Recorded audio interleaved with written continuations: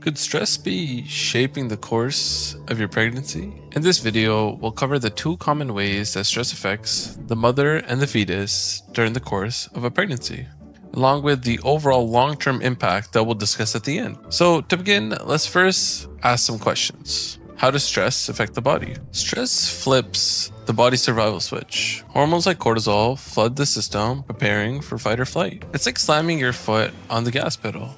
Useful for escaping danger, but not sustainable for a long drive. It disrupts sleep, blood pressure, and even the immune system. Like an engine running hot for too long, the parts start to grind and the system begins to break down. Question 2. Is stress bad for pregnancy? The short answer is yes, because pregnancy depends on a balance, and stress tilts that balance towards instability. While everyday worries usually don't cause harm, ongoing stress can influence how the body nourishes and protects life.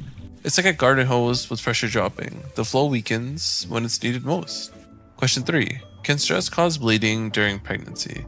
Stress doesn't cause bleeding directly, but it can rise blood pressure and disrupt hormones, which may increase risks. Imagine a rope already under strain. Tugging harder doesn't create the weakness, but it can make the line snap sooner.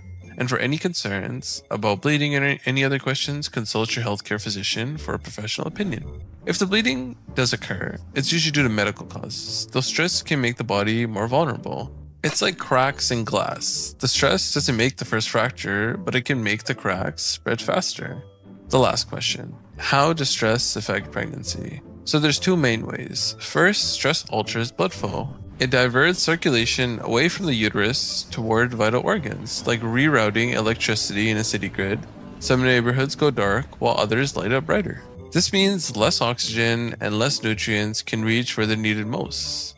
It's like a river that splits. One branch dries while the other surges, leaving fields downstream thirsty. The second way is deeper. Stress changes the immune system. Like a castle lowering its drawbridge to welcome an ally, pregnancy requires tolerance, but stress rattles the gates.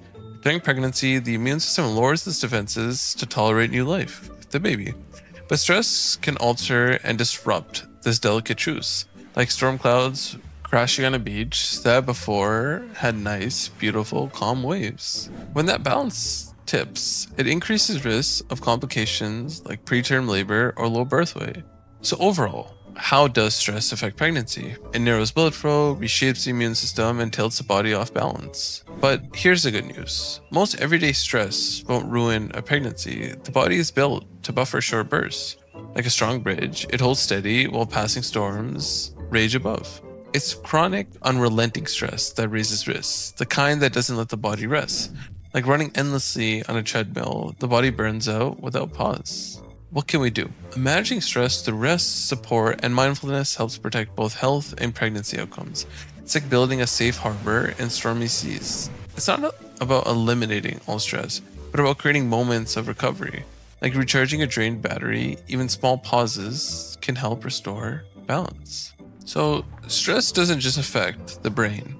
It reshapes the entire environment of pregnancy. Like weather patterns shaping an entire planet, its effects ripple everywhere around the body.